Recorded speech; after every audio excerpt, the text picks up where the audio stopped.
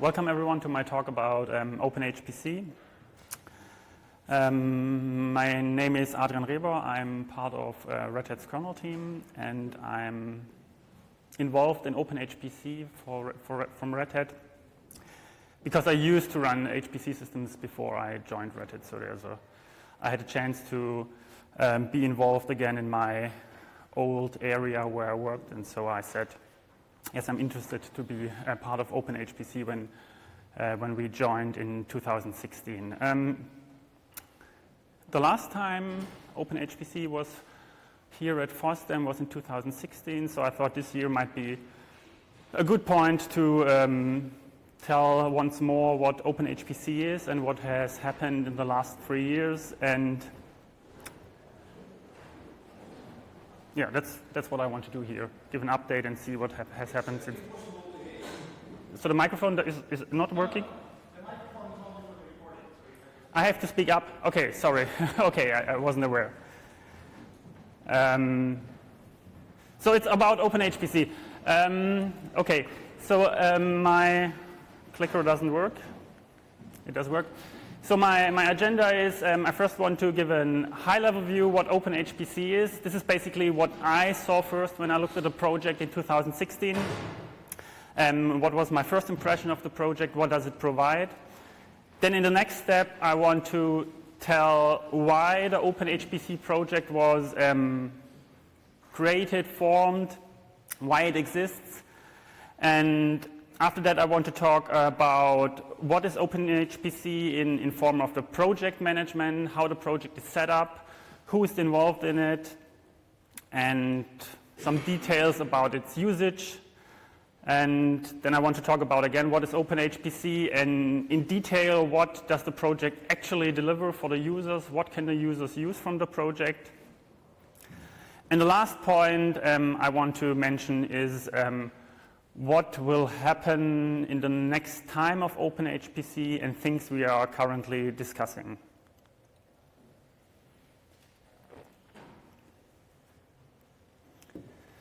So, what is OpenHPC? When I first looked at OpenHPC, I saw it's a software repository. You can download RPMs, and it provides, you can download it through YUM and Zypper. So this already kind of means it's for CentOS 7 and /12. Those are the two platforms OpenHPC currently supports. And it supports the architectures x86 64 and ARM 64. And this is sort of the first thing what you see when you look at OpenHPC, what it does. And now I want to talk about why OpenHPC. This basically depends how HPC systems are usually set up. So HPC systems have a bit of different software requirements, what the users expect to be there, and what is usually available on HPC systems for the users.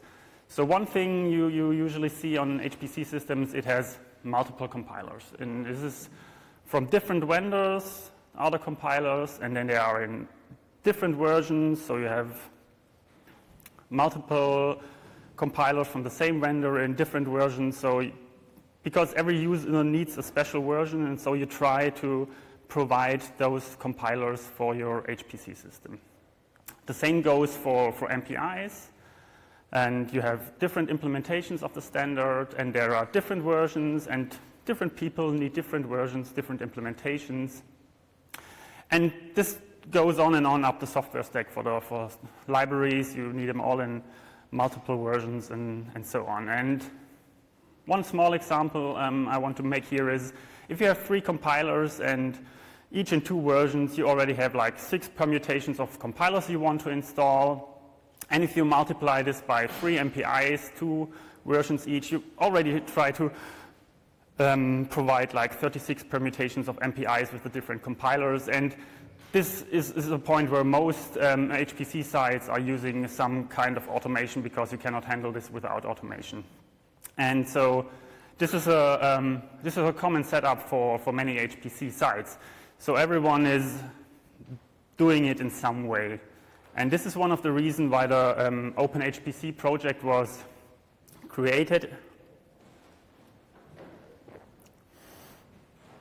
And its overall goal is to reduce duplication of work through a community effort, so that everyone tries to come together and offer ideas, and in case of OpenHPC, even software packages you can easily install to get an initial system running. So the project has a vision and a mission statement. This is the vision statement. It sounds pretty visionary, and I think one of the goals is to make everything better and easier, and focusing on setting up and running an HPC system. And the mission statement is a bit more clear for me. It's more concrete. So they want to provide a software repository. It's what I saw at the first glance when I looked at the project. And it wants to provide best practices, so people who know how to run HPC systems will write down how you could do it if you set it up for the first time or if you want to change something. So this is the list of the current project members. It's a combination of industry partners, universities, some of the big labs in the US who are all involved in the project, and they are trying to work on the things described in the mission and vision statement before. It's a Linux Foundation project, so I guess it's set up like many Linux Foundation projects. We have a governing board where there's going on discussions, and then the main technical discussions are going on in the technical steering committee. It meets once a week. It's open, so if you're interested what OpenHPC does, or if you want to get involved somehow, you can join this weekly call. It's documented on the website. And another thing is, if you, as an institution, as a university, want to join the project, it's free for academic partners. So if you're interested in the OpenHPC project, we welcome any further input, help, whatever you want to contribute to the project. So this is the list of the current TSC member. It's a long list, so from every member, not every member, but from a lot of members, someone is part of the TSC. There are different roles. We have maintainers and people looking for the test cases. The people on the TSC are voted by the members and are part of the TSC for 1 year. The elections are each June, and currently we always have a project leader. It's Karl Schulz from the University of Texas. One thing the OpenHPC project tries to do, it doesn't try to force anything on you. So it's a big pile of things it tries to offer you, and you can pick and choose and build exactly what you want. So you're not forced to use anything we kind of provide. So there are always different alternatives you can choose. You can rebuild it for your needs. You can use the binary RPMs we provide. So it provides you a lot of tools which can help you in either way you need it. This is a bit about the project history. The first discussion about an HPC community project happened in 2015 in June at International Supercomputing. And the first release was then at Supercomputing 2015 in November. And then since then we do continuously have a release, probably every quarter. So we update the software and do a new release. And the latest release, what was released in November, is 1.3.6, and currently we are working on the next, which is 1.3.7. And now I have a few diagrams about its usage. So this is the number of components over the time. So you see it's not a really big number, but it has some components. It's slowly growing, so we're adding new things slowly to the project, which people are asking for, which people are submitting to the project and trying to get included. The next diagram is about how many components change between the releases, so basically which packages are updated. So the small changes are always only really minor releases, but on the normal releases we get like 30% package updates. And then we have another diagram about our users. So you see also the number of users grows slowly over the years. And this is what people are downloading from us. You see in the beginning they downloaded 1.0 and then they switched so they usually switch pretty soon to the new release. Some people are staying on the older releases. And the only thing we're not sure yet what's happening here is in the last month, a lot of people started to access 1.2. We're not sure what's happening there, but maybe it stops next month again, or we have to find out why people are still interested in 1.2. Another thing about visitors of the build server. So the other thing was okay. So yeah, it's diagrams. I guess not so important. This is about what people are downloading, and now some details about what OpenHPC actually is. So I already mentioned it's a software repository, and it provides RPMs, and the base of all our things is LMOD. It's a environment modules-based implementation in Lua. And the reason why we're using LMOD is that the Texas Advanced Computing Center TAC is part of OpenHPC, and they develop LMOD, and so we have a very close connection with the LMOD developers, which is good for us because we can get things fixed, change, we can test things for them, so it's a close collaboration which works pretty good, I would say. Then above the environment modules level we have different provisioning tools. So the provisioning tools are used to set up your cluster. It installs your compute nodes and boots them, and it's possible to run your nodes stateless and stateful.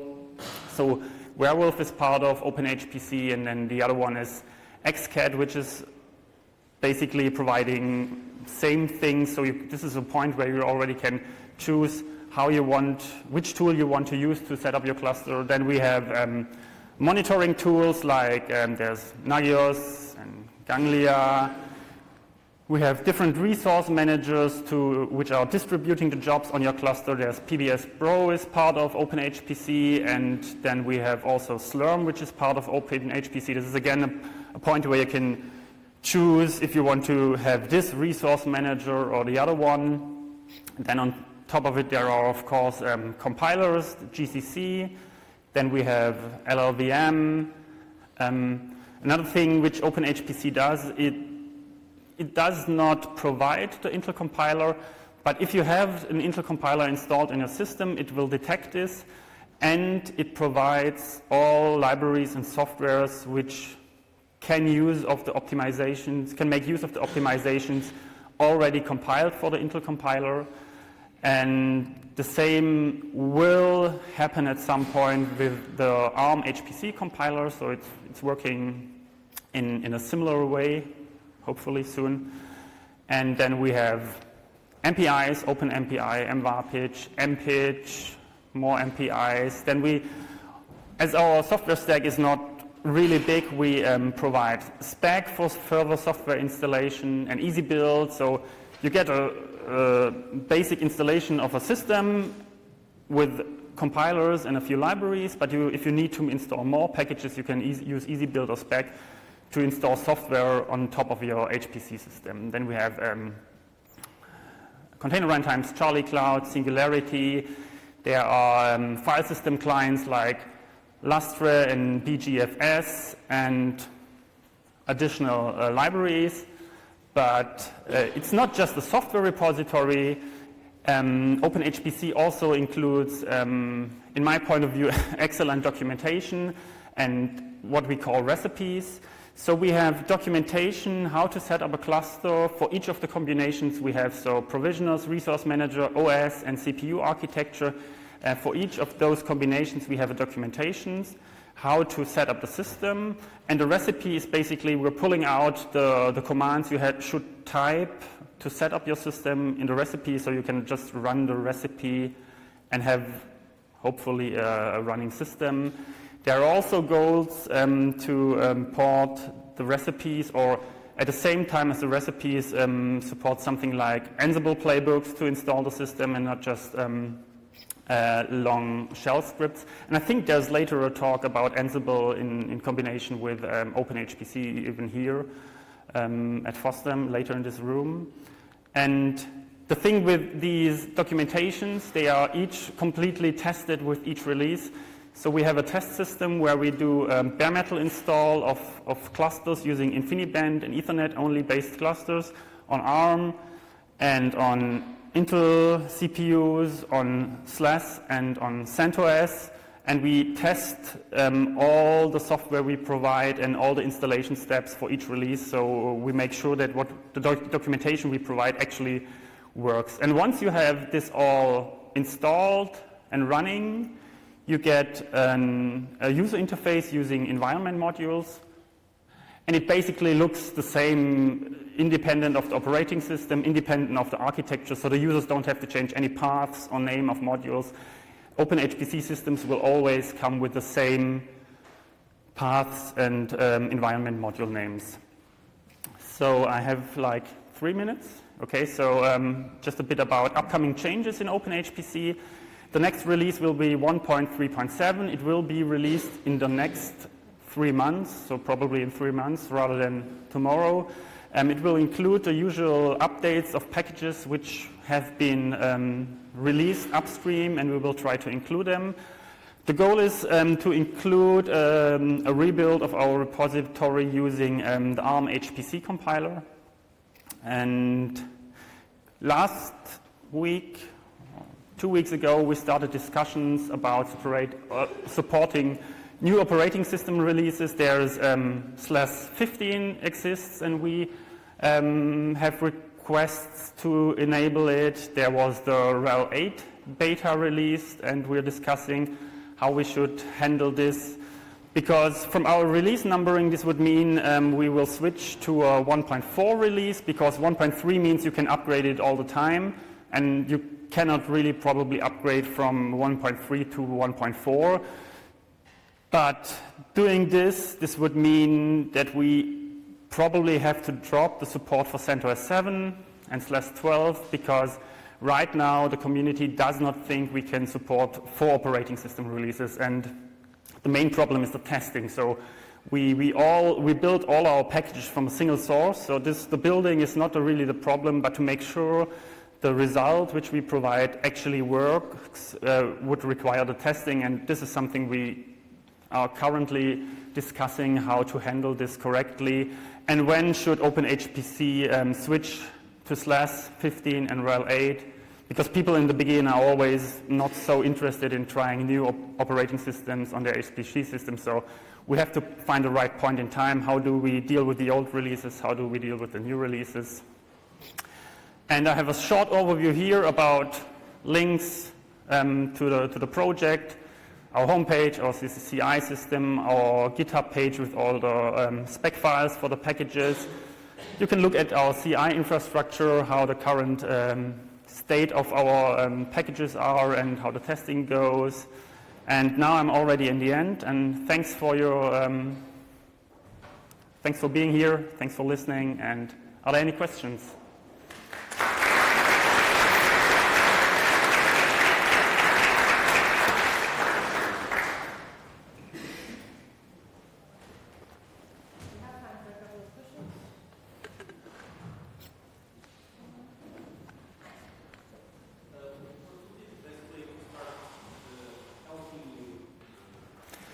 The question was, what is the best way to start helping us? So if you have a problem already, fix it and submit it. Submit a pull request. We will. I'm pretty sure we will include it. If you think there's some package missing, we have a submission process. I think I listed. It's somewhere here. Component submission. So if you think there's something missing, you can submit the component submission. And this is, will be included with every release, so this every 3 months we can include new things. You can, I don't know, have a look at the repository. Basically, if something's broken, you fix it, we will include it.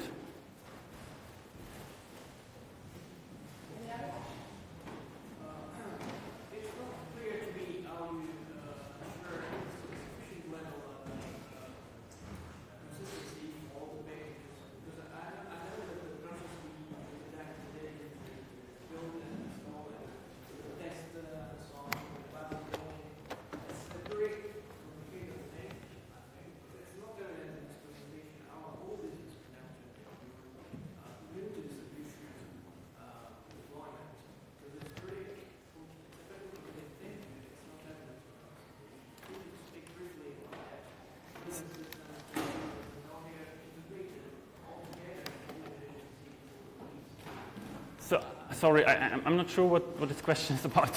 Sorry. It's difficult to understand.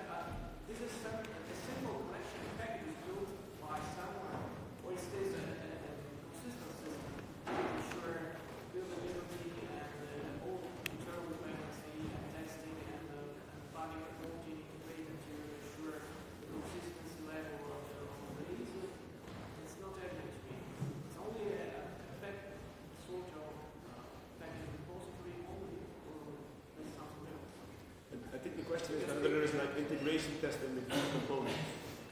Okay, so if there's integration testing between the components, was it that? Yes. So we do install testing, and we have, I would say for most of the libraries, we have a test code which we run. But again, it's test code, so we make sure that the provided library interfaces are working, and the test code runs, and that it can do MPI communication using the nodes in our test cluster. So there is a certain kind of, we kind of try to make sure that it works, but it's not a complicated computation which we run on our test system. So we make sure that the applications and the libraries are working, but I don't know at what point you can say they are 100% really tested. So.